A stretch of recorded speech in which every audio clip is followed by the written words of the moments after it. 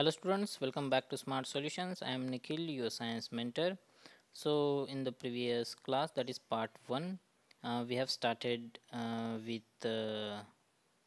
chapter number 1, crop production and management, and we have completed up to, I understand, two basically steps we have completed involved in agriculture.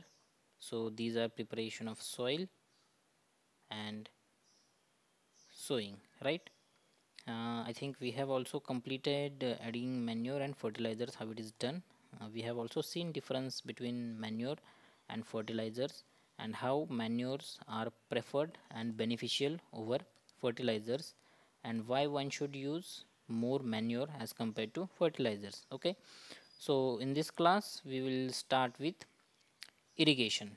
What is irrigation and what are the different methods and what is its importance? Okay, yeah. So let us start with irrigation. So do you know what irrigation means? In general, irrigation means giving water to plants, right? So as we know that there are different living organisms, plants and animals, which both require water for their living, right? We also know that 70% of the human body is made up of water, and so water is an important part of everyone's life, whether it be plants or animals. So all living beings need water to live. Water is important for proper growth and development. Water is absorbed by plant roots. So how do plants get water? Plants get water from roots. They also get nutrients from the root, right? Along with water, minerals and fertilizers are also absorbed. Plant contains nearly 90% water. See, plants they absorb water, and with this water they also absorb minerals and fertilizers. In plant, if you consider the weight of plant, if it is 100 kgs, so of that 90 kgs is only water. So what it means, plants contain nearly 90% water, right? And in human beings we say that we approximately in human body 70% water is formed. Water is essential because germination of seed does not take place under dry conditions. So why is this water at all required, or why is it important? So during very early phases when we are sowing seeds in the land, so water is required for germination. Without water there would be no germination of seeds, that is sprouting of seeds will not take place.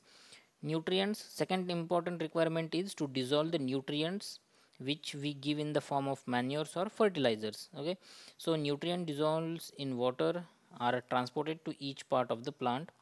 Water also protects the crop from both frost and hot air currents.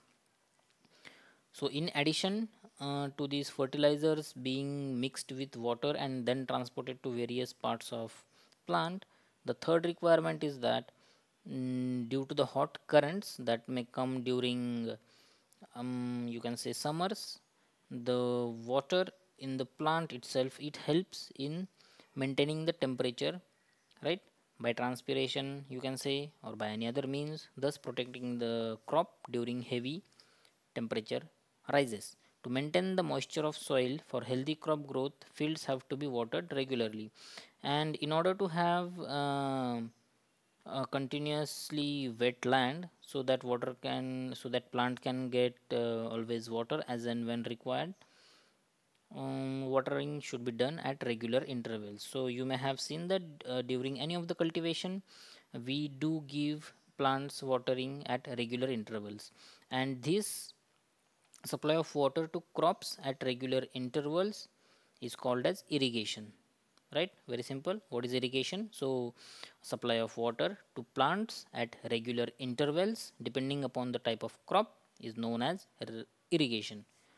The time and frequency of irrigation varies from crop to crop. So as just said that say for example, if you are taking the production of sugarcane, you will require different time intervals as against if you take the crop of wheat, rice, jowar, bajra. So for each and every crop the irrigation interval will be different.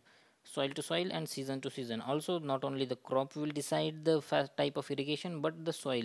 Say for example, if your soil is capable enough to retain water, less irrigation will be required, whereas if your soil is not able to retain water and just it allows the water to drain off, in that case regular and frequent irrigation will be required. Again, there are some seasonal changes, so during various seasons the irrigation requirement is also different. Say for example, in rainy season we actually do not have to irrigate because the land will get its water from the rain itself. In winter, yeah, we have to provide irrigation, but to some extent, because the water present in the land will not evaporate very easily. But if you compare summer, oh my god, in summer the water will evaporate very rapidly, and hence you will have to um, get this land irrigated very frequently, right? So irrigation, it changes from crop to crop, from the soil to soil, and also from season to season. Yeah. So the question is, could it be due to the increased rate of evaporation of water from the soil and the leaves? Yeah, obviously, both. Due to the evaporation of water from soil as well as from leaves, there has to be a frequent irrigation. Yeah, the sources of irrigation now. So irrigation means supply of water, right? So what are the different ways in which we can supply water to our crop? So these are wells, tube wells, ponds, lakes, rivers, dams, and canals. These are the different ways in which we can get water for our crop. So you can see over here there is a moat, there is a farmer who will be using some utensil or vessel to get water and then supply to farm. Then here is a chain pulley arrangement shown. Here is again a rahat to which a bull is tied, so he will rotate, and this charkha it will carry the water from well, or say for example some storage, and then it will throw water out. Here is a dekli. So these are the different methods of irrigating the land. So let us run through them. Traditional methods of irrigation. The water available in wells, lakes, and canals is lifted up by different methods in the different regions for taking it to the fields. So as we know that wells, canals, or any ponds, they are below the surface of the earth. So some water has to be lifted up, and then it is to be transported to our field. So different animal or human physical efforts are required for this. So these methods are cheaper but are less efficient, so as compared to the present irrigation facilities which uses pumps, different types of pumps, whether it be driven by generators like diesel, petrol, or even by electricity, right? But unlike previously, there were no such instruments and it has to be done using physical capital. So the various traditional ways are moat or pulley system. So this is the moat or the pulley system, wherein um, the farmer is using this pulley to carry water outwards. So chain pulley. What is chain pulley? Chain pulley is again a use of some pulley again, but to this there is a tied vessel, right? So once you lift it, it will move down, and when you will pull it, it will pour the water and it will be given out to the land. So dekli, where is dekli? Yeah, over here is the dekli. So dekli is again of the same type of this moat or chain pulley again, and the rahat or the lever system. Over here you can see a wheel to which the some bucket like arrangement of vessels is tied. So when it will rotate, it will carry water from this bottom, and when it will rotate over here, it will throw water at this side. So it will elevate the water and give water to some other place. So nowadays, do you see any of these instruments used in farming agriculture or farming activities? No, obviously these are all replaced by pumps. So pumps are commonly used for lifting water. Diesel, biogas, electricity, and solar energy is used to run pumps. So nowadays pumps are used. So the fueling or how these pumps operate, this operates on diesel, biogas, electricity, and even on solar energy. Okay, so this is the installation of some sprinkler arrangement over here, but this is the pump, we can say for example, or the pump would have been at the bottom. It could be placed anywhere. There could be submersible pump which is within the water, and there could be overhead pump which is kept on the surface. To this pump there are different pipings which are connected to branches of other piping, and these are the final sprinklers. Okay, so these are the modern methods of agriculture. Yep. So we will just look into the modern methods of agriculture now. So unlike these were all the conventional methods, so now we are looking at the modern methods of agriculture. Okay, so modern method of irrigation help us, sorry, not modern method of agriculture but rather modern method of irrigation. So modern method of irrigation help us to use water economically. The main methods used are as follows. So with the help of this modern methods we are able to conserve water. So what we will do, we will provide only that much amount of water, whatever quantity the plant or the crop requires. So sprinkler system, this system is more useful on the uneven land where sufficient water is not available. The perpendicular pipes having rotating nozzles on top are joined to the main pipeline at regular intervals. So this sprinkler arrangement is used where there is no sufficient water available and uneven land. The land is not in a single level. So what how this arrangement is done, there is a pump, there are some main headers. So as you can see over here, these will be called as the main headers, and to which there are some branches, and they are lifted vertically upwards, and there is some sprinkling arrangement made on this top, right?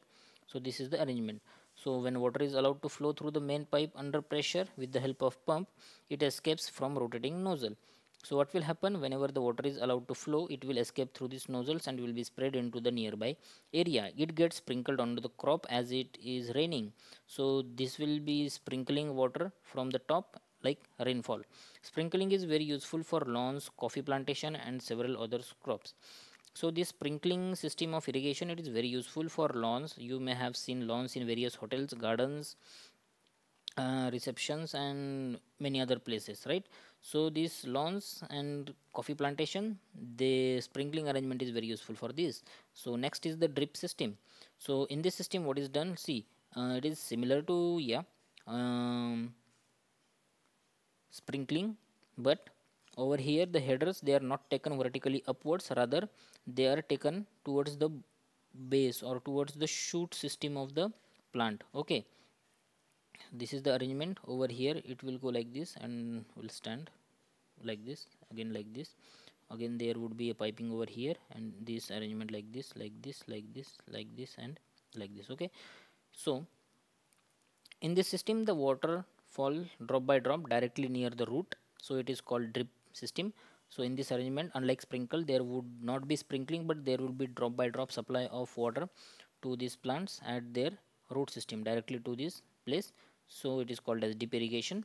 It is best technique for watering fruit plants, gardens and trees, but this technique, it is majorly used for um, plants like fruit plants. It could be any of the fruit plant, then gardens where there are trees, and in general trees, say for example papaya or any of the mango tree, those are big trees, right? So why do you think this drip irrigation is important for these trees? See, if you see any of the garden where there are chiku plants, mango plants, papaya plants, they have a very big distance or empty space between them, right? Because in order for this tree to grow, a large space is required.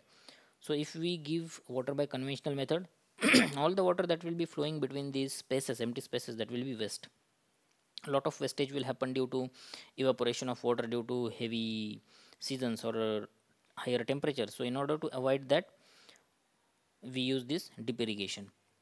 Water is not wasted at all. It is a boon in region where availability of water is poor. So this also helps in a region where the water is very rarely available, because loss is prevented and very less amount of water is required. Now protection from weeds. This is the fifth step, I believe, in the agriculture activity that we are seeing. So Bhajo and Paheli went to a nearby wheat field and saw there that there were some other plants in the field growing along with wheat plants. Have these other plants being planted purposely? So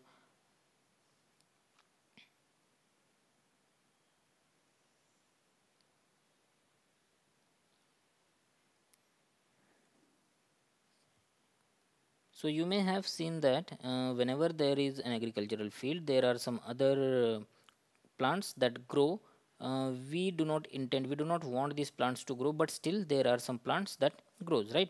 So in many other undesired plants may grow naturally along with the crop. These undesired plants are called weeds. So what are weeds? Say for example, if you are taking the crop of wheat and we have sowed the wheat in our field, but you may say that after certain plants, 5 6 10 wheat plants, there is some other plant which is not a wheat plant, but that is some other which we actually have not sown, but it has grown on its own, right? So these unwanted plant which is present in between our crops, they are known as weeds. So what do you think? Do we need to retain these weeds or we should remove them? We should remove them, right? But always removing weed is not possible. So there are different techniques how these weeds are handled. So now let us look at this. The removal of weeds is called weeding. So the removal of these weeds from our crop, it is called as weeding. Weeding is the activity of removing weeds. Weeding is necessary since weeds complete with the crop plant, since weed compete with the crop plant for water, nutrition, space and light. So what does these weeds do? We have plant, our plant absorbs nutrients, they require sunlight, they require water. So these weeds, they also require the same things for their growth. So what will happen when there is weed in our crop? Our crop will get less nutrients, less water, less sunlight, and this weed will also get, or rather because this weed sucks away the requirements, our crop will be not getting the full requirements, right? So we need to remove these weeds. Thus they affect the growth of crop. Some weeds interfere with even in harvesting and may be poisonous for animals and human beings. Sometimes what happens, these weeds are poisonous and during harvesting it may happen that we also cut down these weeds, and when consumed they can be harmful for plants and animals. Say for example, if you um, buy coriander or any of the green leafy vegetables from bazaar, you may see that there are we when we bring these vegetables we separate out, right? We separate out from we separate out these vegetables to see that if there are any weeds in that. If there are any weeds, we remove these weeds and then we take only the vegetable and then we chop it and we consume it, right? So why do we separate it? To see that there is no foreign weed present into this vegetable in order to avoid any of the poisoning. Farmers adopt many ways to remove weeds and control their growth. Tilling before sowing of crops help in uprooting and killing of weeds. So very important step, like tilling is done before sowing. So what it will do, it will help in killing all the weeds, which may then dry up, and when the tilling is done the land is left to sunshine for some days so that all the weeds that are now removed will just be killed out, that is burn out with this solar heat. The best time for the removal of weeds is before they produce flowers and seeds. So when these weeds should be removed, they should be removed before they produce any flowers and seeds, because what will happen if they produce flowers and seeds, these seeds and flowers will fall on the land, and again new weeds will grow when they get water and nutrients. The manual removal includes physical removal of weeds by uprooting or cutting them close to the ground. So there are some methods like manual removal. How it is done? It is done by cutting the cutting the weeds from their bottom, or by uprooting. These are the two ways. This is done with the help of khurpi. So over here in the hand you can see here a khurpi, right? So this is weeding is done, or removal of weeds is done using this khurpi or sickle, you can say. A seed drill is also used to uproot weeds. Weeds are also controlled. Okay, we can also see 1.2b figure. Figure number 1.2b, where is it? Okay, so I think it was somewhere upwards. 1.2b.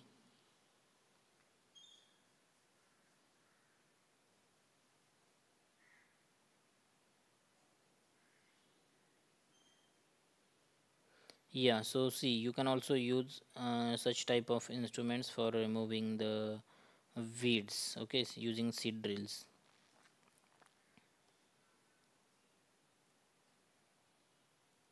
Yeah. So weeds are also controlled by using certain chemicals called weedicides. So some chemicals are used for removing weeds. For killing the weeds, they are known as weedicides, like 2,4-D. So this is the name of a chemical. And these are sprayed in the field to kill the weeds. They do not harm the crop. The weedicides are diluted with water to the extent required and sprayed in the field with a sprayer. So what is done? So these weedicides are the chemicals. So they are sprayed on the farm. So in farm both our crop and weeds are present, but these weedicides, they do not harm the crop. They only kill the weeds. Okay, and these chemicals, they are diluted before they are sprayed to the required quantity. So this is the farmer shown over here who is spraying some weedicide on the crop, right? He has also tied some mask on his face so that these weedicides are chemical and they could be harmful to human. So in order to avoid his direct contact with this chemical, he has tied some cloth to his face. So as already mentioned, the weedicides are sprayed during the vegetative growth of weeds before flowering and seed formation. Spraying of weedicides may affect the health of farmers, so they should use these chemicals very carefully. They should cover their nose and mouth with a piece of cloth during spraying of these chemicals. Okay. So now let us look at the harvesting. So harvesting is, you can say, the last step in agricultural produce. Basically, why? Because the crop has now grown and it is time to cut it. Harvesting of the crop is an important task. The cutting of crop after it is mature is called harvesting. So what is harvesting? Harvesting is the cutting of crop after it is matured. In harvesting, crops are pulled out or cut close to the ground. It usually takes 3 to 4 months for a cereal crop to mature. So depending upon the different crops, different time frame is required for crop for its complete growth. And once the complete growth is done, harvesting is done. Harvesting in our country is either done manually or by sickle or by machine called harvester. So there are different methods of harvesting. It can be done manually with the hands with the help of sickle, that is this khurpi in general, and also by using some machineries called as harvesters. So here is a diagram. This is in general a harvester which can do the same manual work in very less time.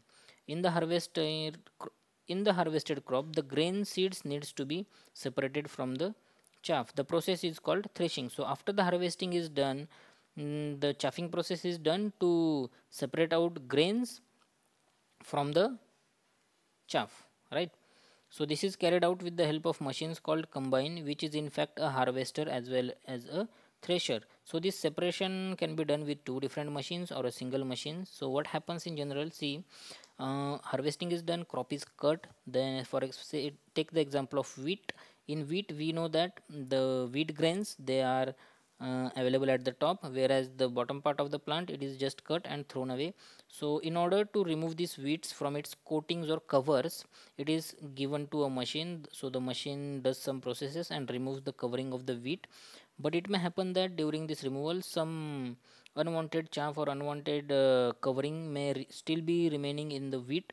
So this wheat now, that is further needs to be threshed so that this chaff and wheat is removed. Okay, so this is the activity in order to separate wheat from the chaff. So this is the harvesting machine. So small farmers who do not have capability to use high technology due to the land size or say the cost, they will go by manual method, whereas large farmers who has got a very large acres of land and who has got good capital, they can use this method of harvesting. So farmer with small holes of land do the separation of grain and chaff by winnowing. So here is a machine which will vibrate and it will separate grain from chaff. So this machine is known as winnowing, and you have already studied this in class 6th.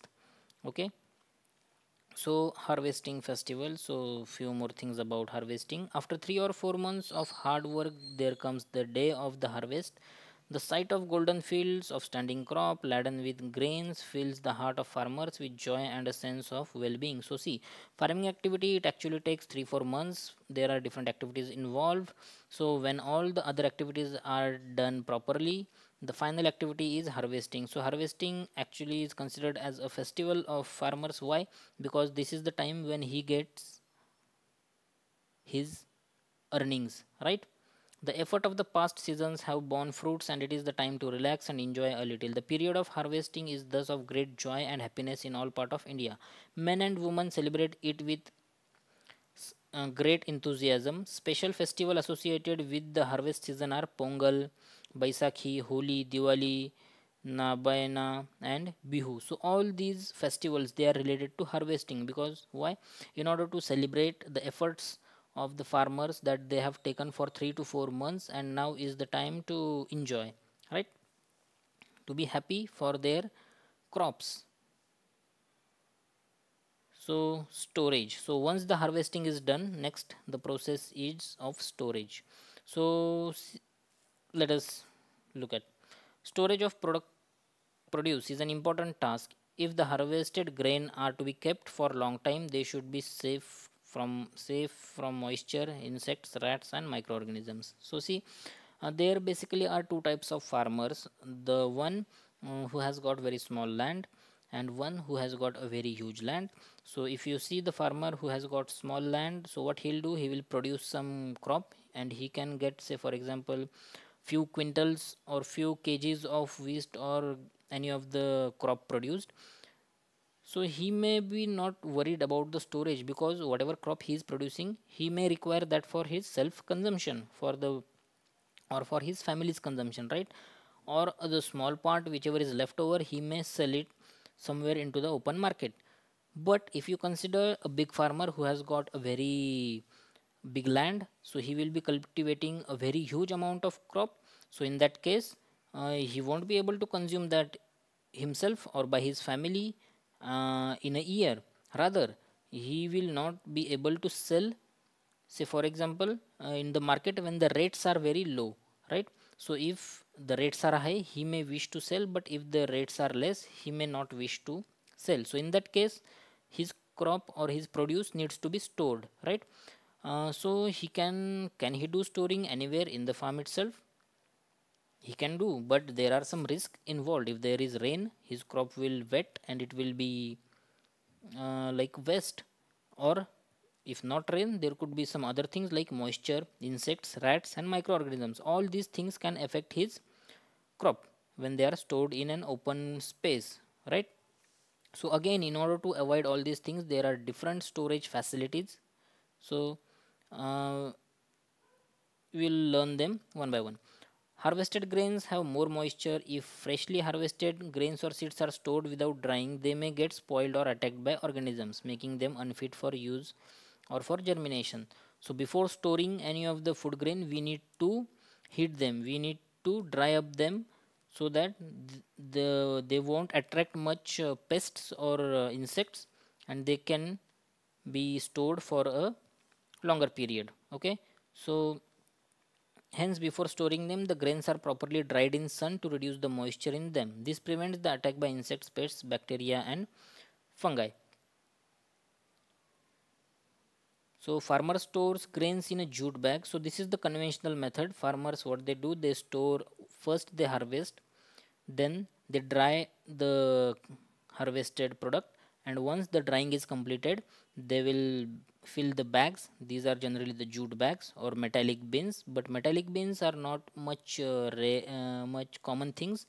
Jute bags are the common things. However, large scale storage of grain is done in silos and granaries. So you may see over here these tanks, these are known as silos. So when there is very large production, very big farmer, he may use this, or any of the merchant or government bodies that buy products or buy crops on large quantities, they store their products in such silos. So if you can just see, this is a cylindrical like arrangement, and it has got a very huge capacity.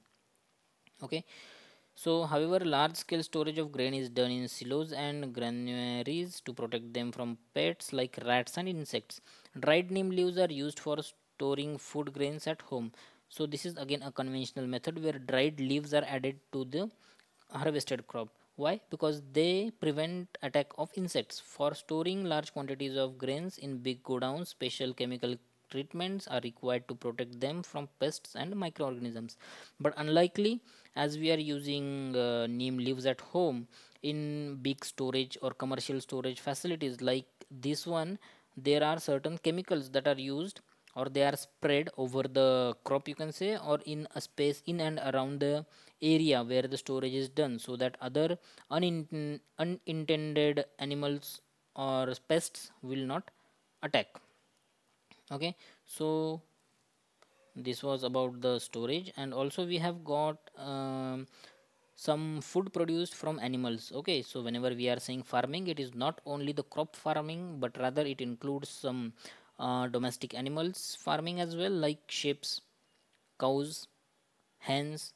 So there are also some produce from these animals, like say for example, we get wool from sheep, we get milk from cows and buffaloes, and we get flesh from chicken or hens, you can in general say. So these are also the fruits, and they also need some storage. So there are also some provisions like cold storage wherein meat or milk will be stored, and there could be some cleaning and storage facilities for the wool that we get from ships. Okay, so there is an activity again for you. What it says, the make the following table in your notebook and complete it. So what are the food items and what are the sources of these items, you have to prepare them. After completing this table, you must have seen that like plants, animals also provide us with different kind of foods. Many people live in the coastal areas, consume fish as a major part of their diet. In the previous classes, you have learned about food that we obtain from plants. We have just seen that the process of crop production involves a number of steps like selection of seeds, sowing, etc. Similarly, animal reared at home or in farm have to be provided with proper food, shelter and care. When this is done on large scale, it is called animal husbandry.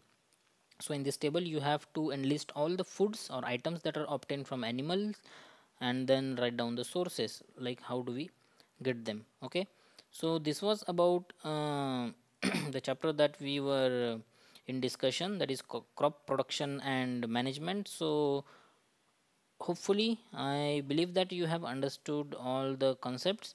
If there are any things that you still are not clear with and want to have further discussions, you may kindly comment, and I'll be happy to resolve all your queries. In addition to this, you can go through all these keywords and try to identify if you understood all these, and there could also be some exercises, so kindly do solve these exercise, and if you have any queries regarding this, please write to us, and do subscribe our channels, and thank you for visiting. um, so we'll be coming up with the next chapter very early, so please keep visiting our channel. Thank you.